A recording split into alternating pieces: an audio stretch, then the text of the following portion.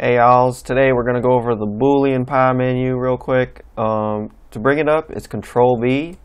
We got a bunch of options on the left side: Boolean add, subtract, slice. On the right side, live add, live subtract, inset. And the difference between these two sides is on the left side are direct cuts, which basically what you see is what you get when you use these cuts. It's done, it's finished. But on the right side, when you cut using these live cuts, you get some flexibility, and we can move things around after the fact. So let's see how that works. If I double click this, Shift D to duplicate, bring it down, and we can go Control B, Boolean subtract. And now we've got a direct cut. Here's our geometry. I can edit it, extrude, inset, modify it how I see fit, and we can undo this now, go back to where we started, and here we are. And let's do again Control B, live subtract on the right side. Now kind of looks like we've done the same thing here, but it's actually different because we've got a Boolean modifier, which means if I go Control B once more, toggle cutters, we can see we've got our old cutter here, which we can move around and have added, right? So I can also begin editing this cutter,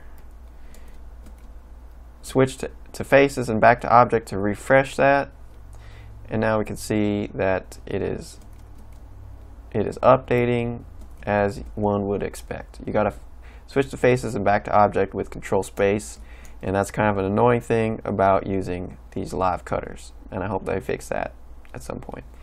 But anyways, also, let me delete this thing. Shift A, 32 side cylinder up here, and let's bring it over to the side a bit.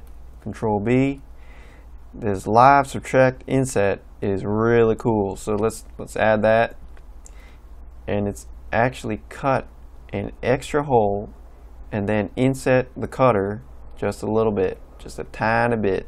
So this is great for bolt holes and part lines and this kind of work here. So you can also go to object mode and move this around, and the cutter hole will follow that inset object. So pretty cool stuff. And one other note, let me open this up. Let me delete this. One other thing, when we're in object mode, we can duplicate this cube. Got two cubes now, two different objects, and I can go Control B, live subtract. That works as expected. But if I do the same thing on the left side, it throws an error because these left side things only work in edit mode. So make sure you're all together. You can go click this one, shift click, Control J. Now switch to faces. Now we're in edit mode, and now we can use the left side just like that. The right side stuff works in edit mode or object mode, and I hope that's not too confusing. To be honest, I usually do everything in edit mode just like this because they both work in edit mode, so I don't have to worry about it. And yeah, that's pretty much it, guys. Happy Booleaning, and see you next time.